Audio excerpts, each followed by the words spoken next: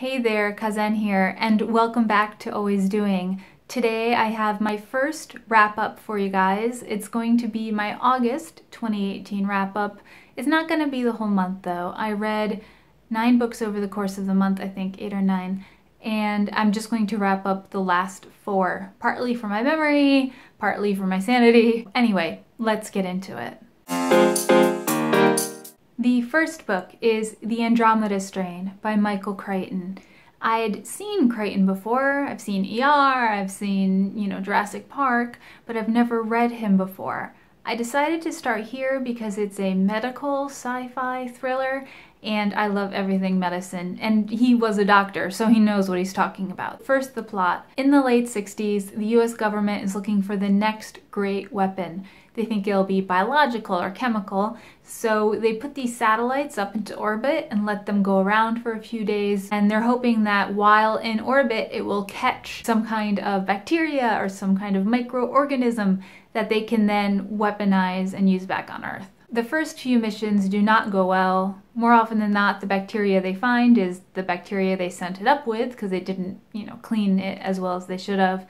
But this time, a satellite has come back, and when they go to pick it up, everyone in the town where they found it is dead. Like, in the streets, dead. Some of them are sitting at their dinner table looking like they're having a nice time, dead. Just dead. They do manage to find 2 survivors, so they bring them as well as the satellite back to this underground bunker of sorts where they will examine the survivors and they'll examine the satellite, try and figure out what happened and make sure that it doesn't, kill everybody. I really liked this book. It is very plotty, it keeps on moving, and it's not just the written narrative. Crichton throws in documents and other things. The book is almost 50 years old now, and it was interesting to see what technology holds up and what didn't. A lot of the medical technology, even today, seems pretty advanced. On the other hand, some of the computer references are, "Aww, mainframe, you're so cute." I like how Crichton respects the reader. In the middle of the story, he throws out hints about how this came about in the first place, and I thought at the end, like many authors, kind of show it off, but he didn't. He let it sit. He trusted the reader to be smart enough to figure it out. It wasn't that hard, and I appreciate that. The book doesn't take itself too seriously. Like, for example, this bunker that has been built in secret in the middle of the desert has a full, complete US agricultural station on top of it that is completely working, trying to find barley that will grow in the desert. So if anyone came up there, they could show, "Oh, look, here's our barley, here's our research," having no idea that there's a huge 5-story bunker underneath them in the ground. It wasn't all perfect though. The characterization is a little thin. I think that's a result of there being so much plot. There just weren't a lot of places to slot it in. When there is characterization, it's good. There's just not a lot of it. Another thing I didn't like, full Bechdel test fail. I think there's only one named woman, and she's the computerized voice. So yeah, fail. As far as I could tell, every single character was white. I wanted more diversity. And this book contains an idea, this is not a spoiler, that really annoyed me, and it's called the odd man hypothesis. And the idea basically is that unmarried men are the most rational, logical creatures, and if you have a life or death decision and people are arguing about it or it's unclear, you should let the unmarried man make the decision because he is scientifically proved to be the most rational. Which, no, not buying it. I'm glad it's not a real thing. All in all though, the overall plot carried me through. I really enjoyed the read. I would have finished it more quickly if I were comfortable reading it right before bed. I was afraid of my dreams turning into, apocalypses. Next is The Piano Shop on the Left Bank by Thad Carhart. This is a warm hug of a nonfiction book that I was not expecting. Carhart is an American who lives in Paris, and while he's walking one day, he passes a piano tuning shop that says they also sell used pianos. And he walks in and is, "Hey, I used to play piano when I was a kid. I would like to look at your used pianos." And the old wizened shopkeeper says, you know, when we get one, we'll let you know. And he comes in, you know, a couple weeks later, same thing. But one time he comes in and instead of the old shopkeeper, it's his apprentice. And his apprentice says, well, if you have, you know, a recommendation from a current customer, that might help you out. He gets his recommendation and is let into the workshop where he can see in the back, you know, open the door. It's like a magic world back there because it's chock-a-block of pianos, uprights, baby grands, grand pianos of all makes and models from all over the world, and they're all restored in this nondescript, kind of hidden piano shop. This apprentice very quickly ends up becoming the owner of the shop, and he is the most charming character. He shows Carhart, as well as all of us, the difference between different kinds of pianos and how important it is to match a piano to its player. Will this piano be in a room where there's not a lot of space? Will children be playing it? What kind of sound do you want? There were so many considerations that I hadn't thought about when choosing a piano. This shop prides itself on matching pianos to the owners, and at first Carhart is a bit skeptical. He has a small apartment, he knows he wants an upright, but when Luke says, this is the piano for you, and he's like, but he plays it, and it's absolutely everything he wanted. The sound is as rich, the keyboard is just the right amount of responsive, and he ends up getting it even though it's a bit big for his living room. I thought that would be the whole arc of the book with maybe some other stuff put in, but by 15%, Carhart has already bought his piano. And there's really no main plot in the sense that there's nothing that's hanging over their head. Oh no, they're moving, will the piano fit? There's nothing so angsty or scary as that.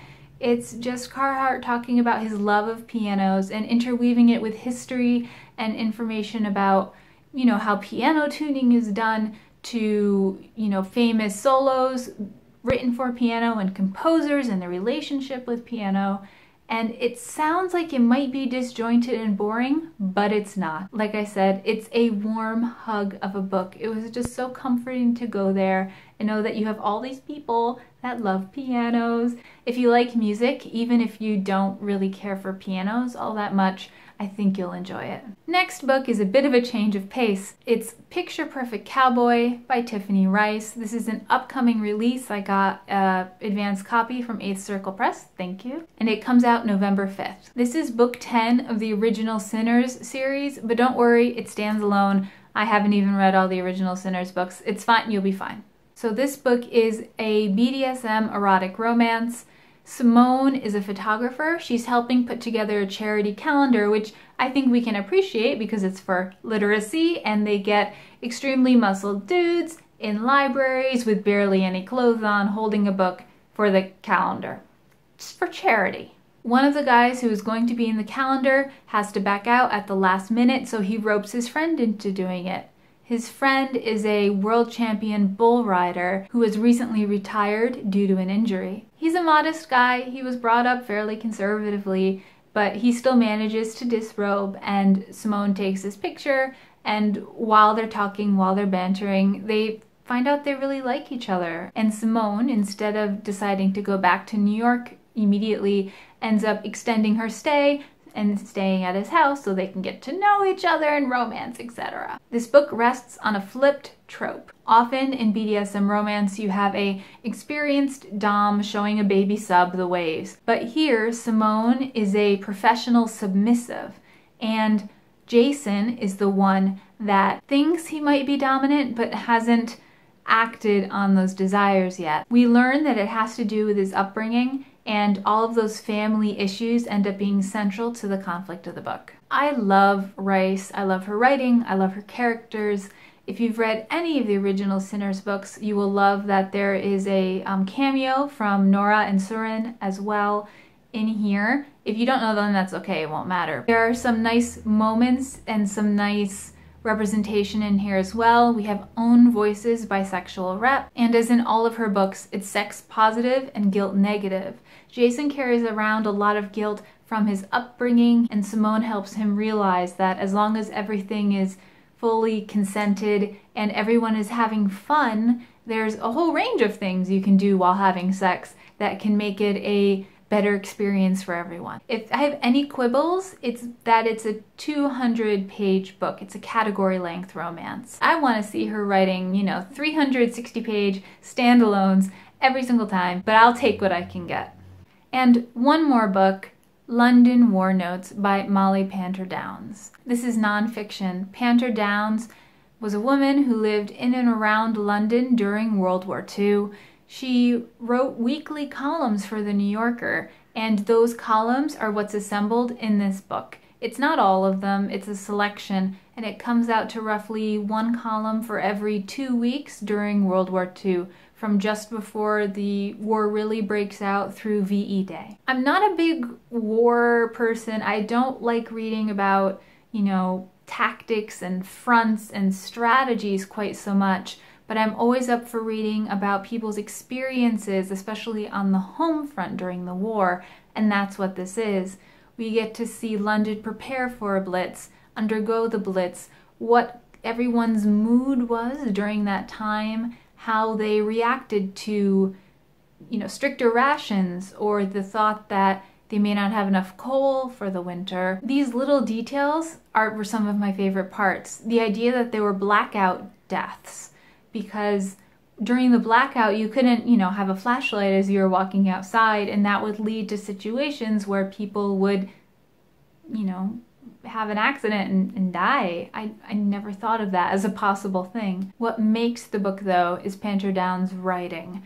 She is witty, she notices detail, and it really brings the atmosphere to life. As a quick example, while London was preparing for the Blitz, a lot of businesses would put sandbags in front just to protect the facade, and she noticed that the most chic store in all of London had painted their sandbags the same color as their facade, and that everyone enjoyed that and thought that was the best. She was able to find some humor in the situation as well, and I enjoyed it as a look kind of behind the scenes at what it was like in London during World War II. I will say it's a bit thick. I actually had a physical copy of this book. It's by Persephone. If you don't know Persephone, they do reprints of books mostly by women authors that have been lost to time, basically, have gone out of print. I'm really thankful that they did that with her work. I had to read it in parts, though. I could read maybe a month or two worth of articles at a time, and then I had to put it down. But that didn't take away from the experience at all, even though it took me a month to get through it, which is a long time for me. So if you have any interest in World War II home front kind of stuff, first-person accounts especially, that's a catnip for me. I highly recommend it. So there we have it, my first wrap-up. Have you read any of these books? Are you interested in reading any of them now? Go ahead, let's have a chat down in the comments. And go ahead and subscribe if you like what you see, and I will see you in my next video. Bye!